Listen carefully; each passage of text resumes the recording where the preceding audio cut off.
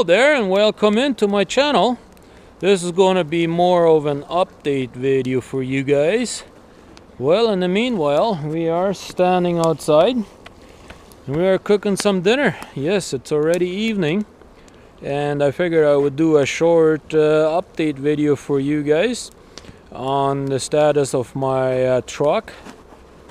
I know there's not going to be a couple of days of video, but hey, that's just the way it goes. Sometimes I need a break too, you know, and enjoy time with the family, you know. But anyways, here's the update. What ended up happening is it was not my turbo. My turbo is looking good. It ended up being the manifold, which is where the exhaust comes out of the motor. One bolt was completely broken off and one was almost rusted away. So it ended up being a bigger process than we originally thought. I thought it was going to be done yesterday, and it would have been if we hadn't ran into the snag.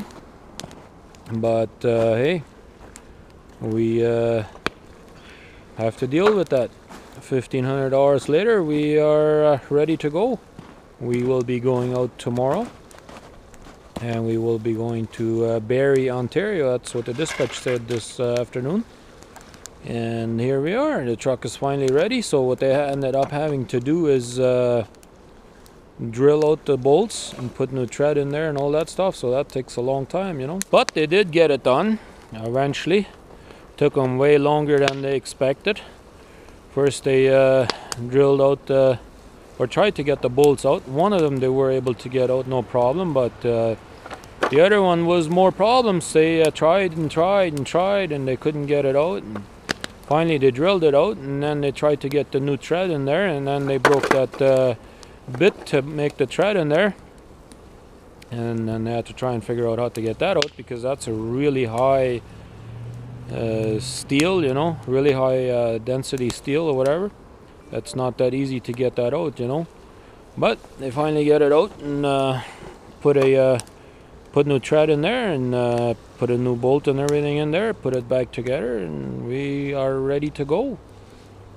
So we should be back on the road tomorrow. So I just figured I'd do a short update video on how everything is going and all that stuff. We're outside, as you can see. It's a little bit snow out here, but hey, we're still cooking some stuff outside.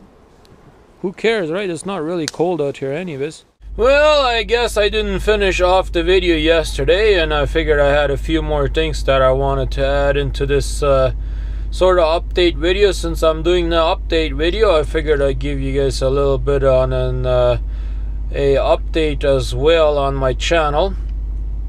I updated some of the stuff down below in the description box, added some more stuff in there and a couple of links and stuff like that for another YouTuber's trucker channel. His name is Larry. He goes under the YouTube channel by Trucker Jukebox.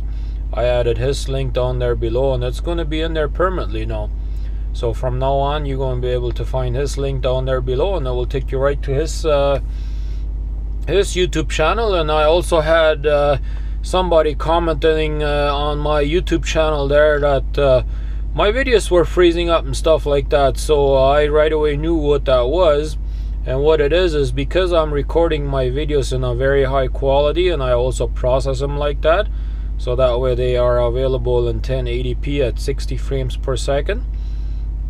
A lot of people that don't have a very high end computer or whatever, like a little of a cheaper computer or whatever, or maybe an older computer, may not be able to handle it at the high rate of like 60 frames per second, right?